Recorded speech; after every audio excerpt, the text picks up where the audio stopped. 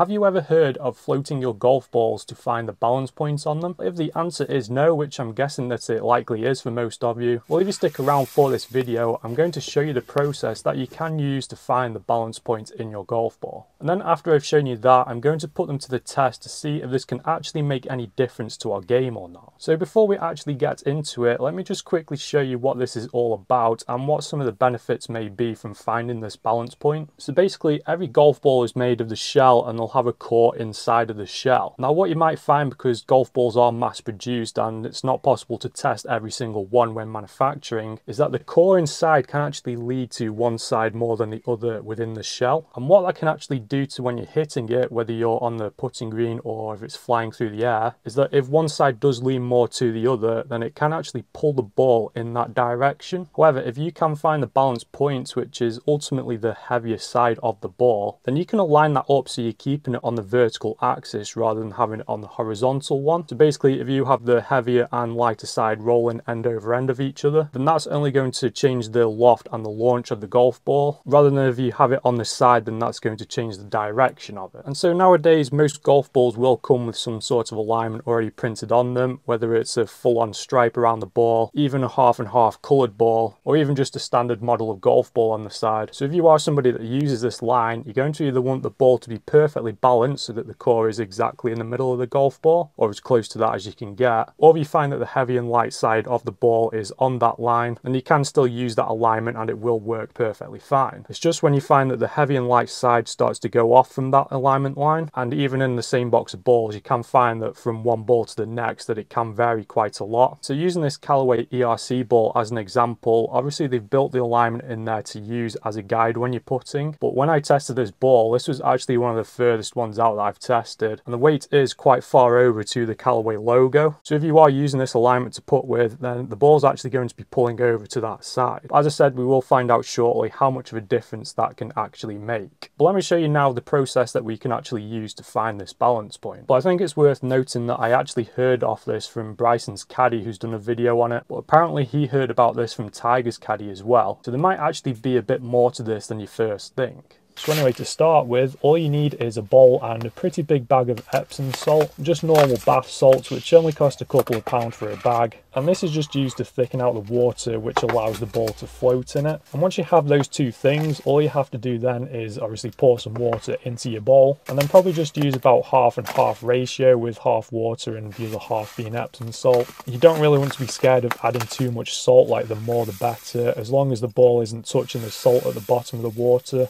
It does take quite a bit to make the balls float, and basically just keep adding the salt until you find that the balls do float. And then once you've mixed it up together, you can just go ahead and throw the balls in that you want to test. And for this, I'm going to use a box of the new Wilson Model X balls and just see how many good and how many bad ones there is in this box. You also probably want to get some sort of towel, because this can get quite messy, or just something like kitchen roll to dry them off with when you take them out. So if we just start with this lonely one first, when you throw it in, it will surface at a point just above the water. But the key is if it resurfaces to the same spot or if it resurfaces to a different spot. If you mark the spot that it first comes to when it surfaces for the first time, using either a Sharpie or any sort of pen like that, then this just reminds you where the point is. So then if you come back to do it again, but this time with the point that you made facing down, if it resurfaces with the same point on top, in the same place where it was last time, then you know that is the lightest point of the ball, with the heavier side underneath, which is obviously sinking to the bottom more.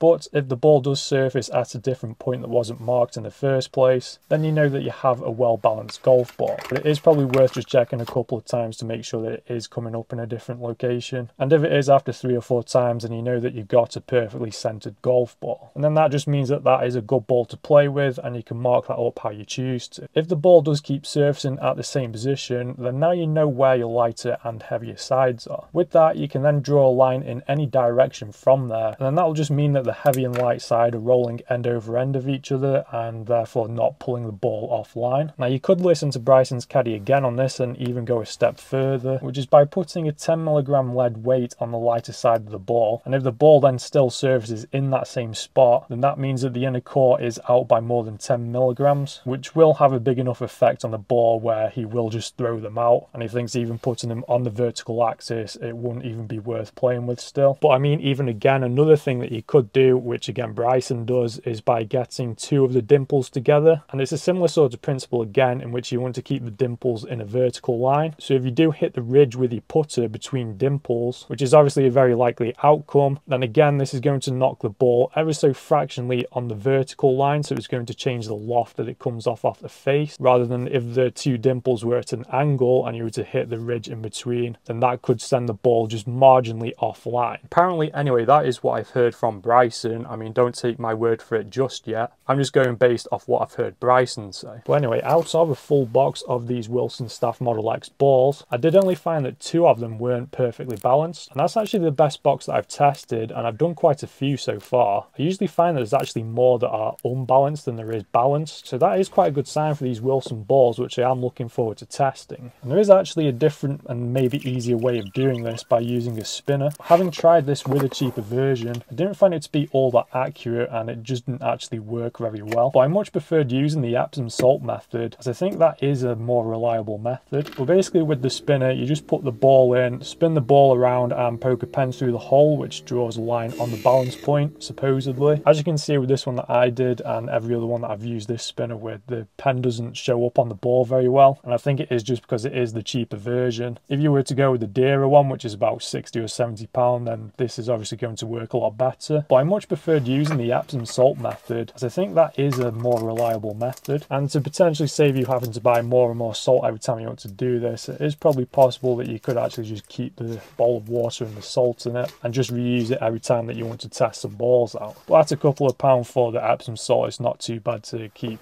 renewing your salt. So it's now time for the main event with just one last thing to do. So I'm going to put them to the test now on a launch monitor and on the putting green. So I used a TaylorMade TP5X for this, as all the other balls that have been floating obviously were marked up and I didn't want to leave a big Sharpie imprint on the net. So I grabbed this TP5X ball, it was out quite a lot, and I hit 20 shots with a 7-iron and with a driver, both in the balanced position and in the unbalanced position, which was on the alignment line of the ball. The numbers that I was showing off these actually could suggest that this might actually make some difference. The numbers across the irons and the drivers comparison were very similar. They were showing that when the ball was placed in a balanced position, with the heavier side on a vertical line, the spin actually decreased both in the side and the backspin, resulting in shots that weren't drawing as much and just remaining more under control. So we also did the same thing then with putting, with 20 puts from 5 feet and 20 from 10 feet. Again, 20 with the balanced position and 20 with the unbalanced position. And the results were pretty much the same with the driver and the irons. But I did just hold one extra one from 10 feet with the ball in the balanced position, and that was the only difference that I saw between the two. And of course that one shot can make a difference at the end of your round. It could be the difference between you finishing first and second in a tournament. So I know some of you will question whether or not this is worth doing, especially if you are a bit of a higher handicap, but really at the end of the day this isn't going to do you any harm. Like, it's not going to make your scores any worse. The worst thing really that you're going to find from this, if you buy a box of balls and you find that the majority of the balls come away from the set alignment that you have on them, because if you do go by this then you will have to mark it away from that line. But I think more than anything this could just give you that bit of extra confidence that you've been looking for, especially on the greens. But yeah, I would definitely recommend giving this a go at least. I think I've covered just about everything that I know on the topic there. As usual, thanks for watching guys, I'll see you all in the next one.